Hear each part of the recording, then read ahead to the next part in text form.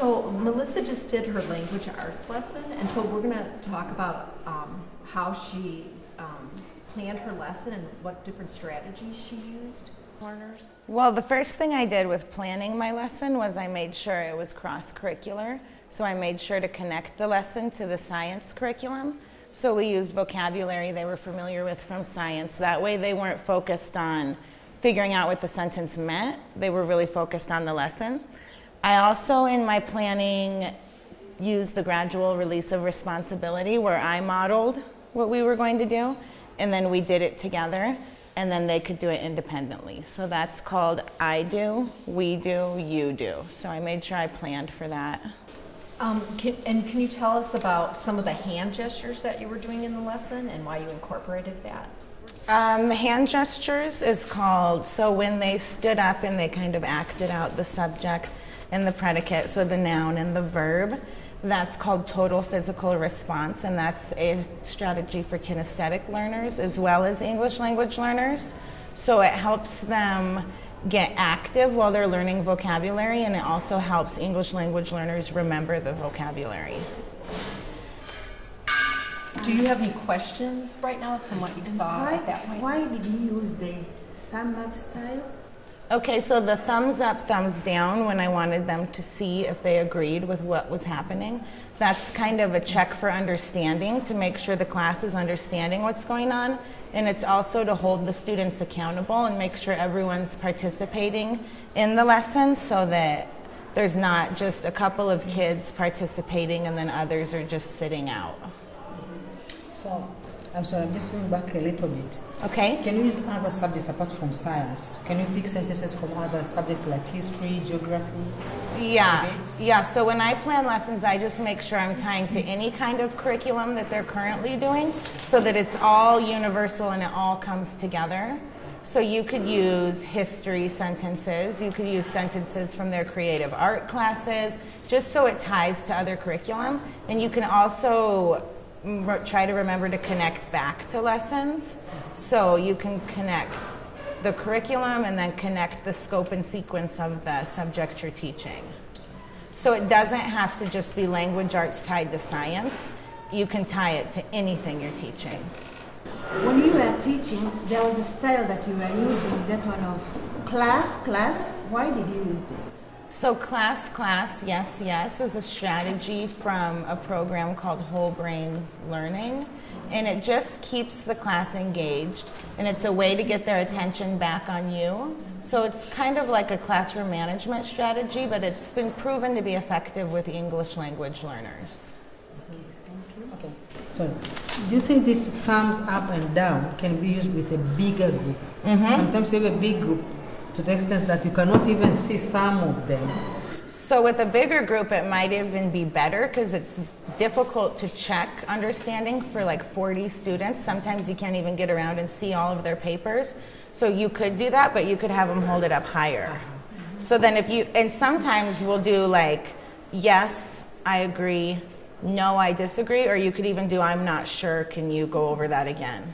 Also, I saw you telling the pupils to stand up, and then you are doing something like subject. Why did you do that? So that was the actions of the vocabulary, so that was for kinesthetic learners.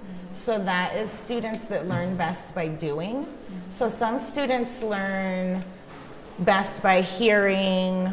So this is for students that remember things when they act it out. So sometimes actions help those students remember it, and it's also a good strategy for all English language learners. So by using the actions for vocabulary words, you can hit the kinesthetic learning and the English language learners all at once. And then we do it for all vocabulary words. We do it for math vocabulary, science vocabulary, and we help the kids make the definitions, like how do you think you might act this word out? And then they'll help us come up with it, and so they can kind of take ownership over it, and then it makes it really fun for them.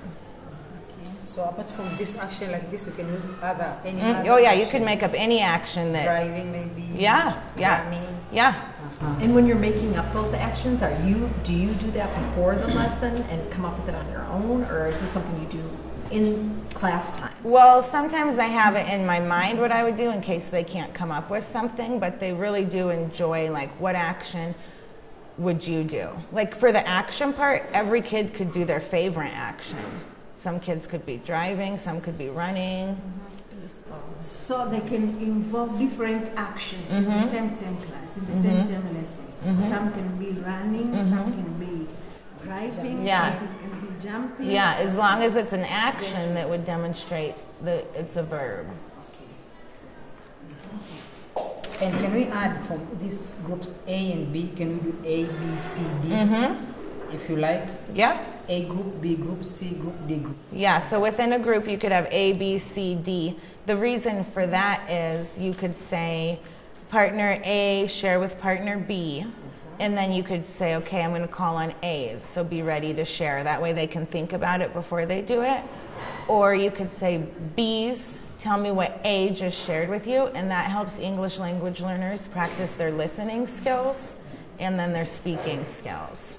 And you can do it with 4, if A, B, C, D, but I would also sometimes incorporate the A and the B, because think, pair, share is also a strategy for English language learners. So if you have a pair, you can say, okay, I'm going to ask a question and I want you to think about what the answer is, and then with your partner, share it with each other, and then you can have them share out, which is an extremely effective strategy for English language learners, because it gives them time to process the question you've asked, and then they can use their speaking, so it helps with their speaking to discuss it, and then they're ready to share. As opposed to just calling on a student that hasn't processed it or discussed it, they'd have a harder time answering.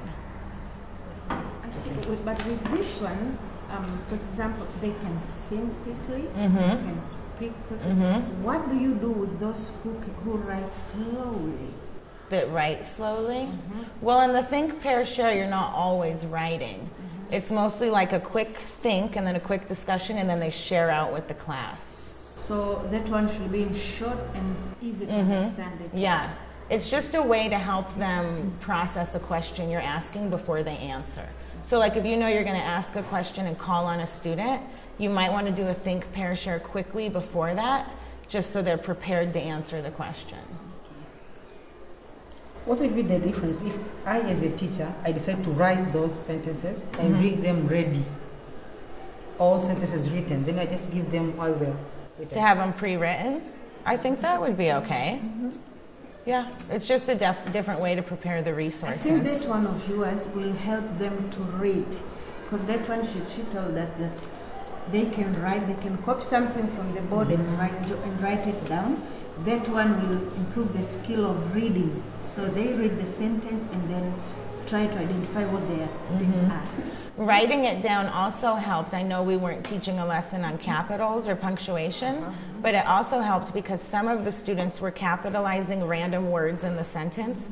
So I could check that as I was walking through, and a couple of students, I told them, well, this isn't a proper noun or the beginning of a sentence, so don't capitalize it. So I caught other errors by having them write it. So by doing that, we're giving them more skills than just bringing the work ready. Well, and it makes it more independent. Yeah.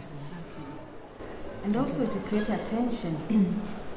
It creates attention and working on what they are asked to do. And of course, you'll also notice the slow learners, because they'll always be the last one to work, so they need more help. More help. And you can identify them. So if your work...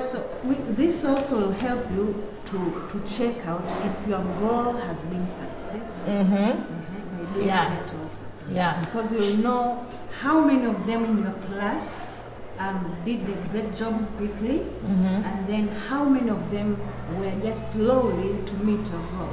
And then that one will come up with a summary. What are you going to do with those who became the last to make that lesson be successful? How did your goals be successful? I think How do you check to make sure it's successful? So what did you do in the lesson this plan? one, what you did will help them to understand who, if your Like goal writing has your been goal. successful, but how many of them get it quickly, and how many of them were slow to get it. I think most of them got it. Are you asking me how many didn't understand? No, I was trying to tell you that by doing having different skills which you have given them will help you to understand, because they'll be working as individuals, independent. That one will help you to identify them. Those who got it quickly and those who were slow in getting it. And you guys will know how to help these who were slow in getting it. And you guys know your students pretty well, so you know who would struggle with concepts and who might not. So you could always give like the slower writers or the kids who might struggle with it different sentences that are a little easier. You can pair them up with a partner. And so they can do it together. Even though the rest of the class is doing it individually, that's a good way to do. Sometimes pair a high learner with a lower, slower learner.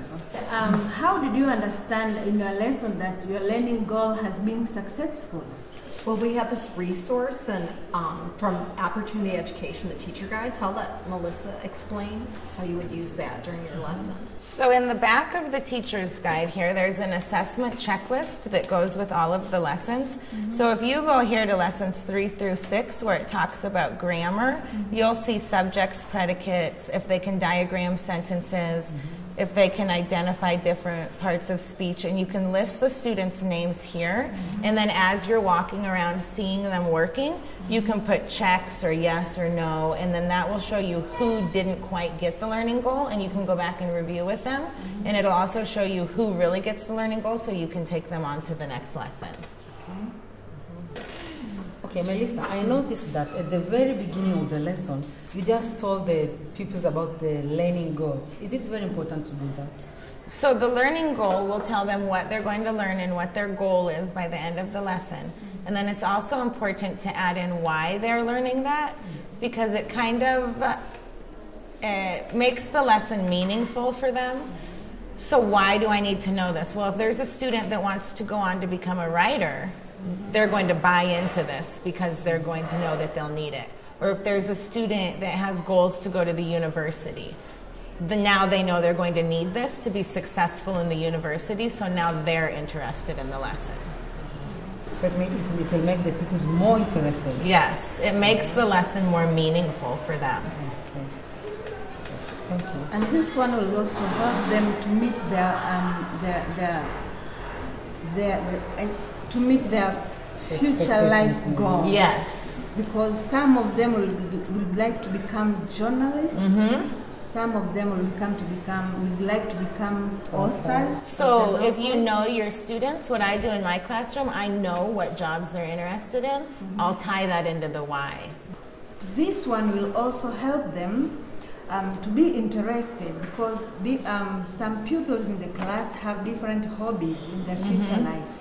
So with this one, for example, those who would like to be journalists, they'll be good writers, and those who will be authors of the novels will also be good writers with good writing, and making the sentences which are having meaning, the meaning, and they can be understood by the people who are reading their works. Yeah, absolutely. I think you pointed out that learning English will help the pupils who wants to be journalists, authors.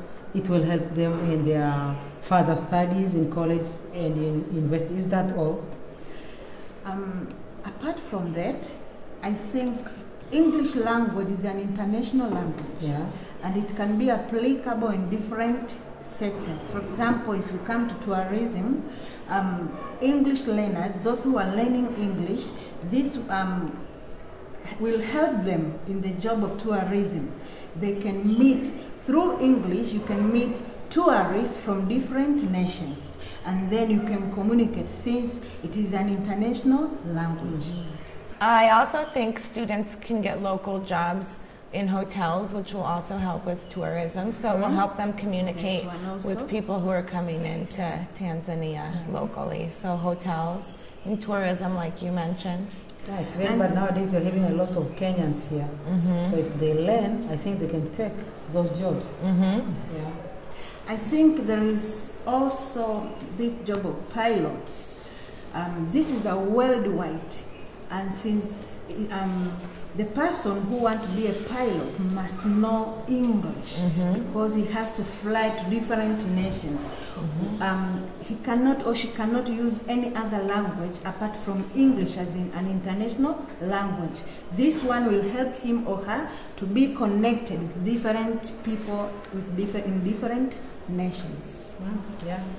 And I also think the English learning helps our pupils to build confidence, because we find that most times it's not that the Tanzanians we lack the language or we lack the knowledge, but because of the language we find that we feel inferior to the others, members from the other citizens of other countries when we go for an interview. We find that we feel inferior, and when we go there we lack that confidence to face them in the interview. At the end of the day we find they are taking the collar jobs while we are left without jobs. Yes. But I can add your point also. Apart from that, since you have been coached well through English language, this one will connect you. Since you have the knowledge concerning the English language, and since you practiced it, you can write it, you can speak it, and you can listen it. So that one will help you to communicate, and that one will create confidence.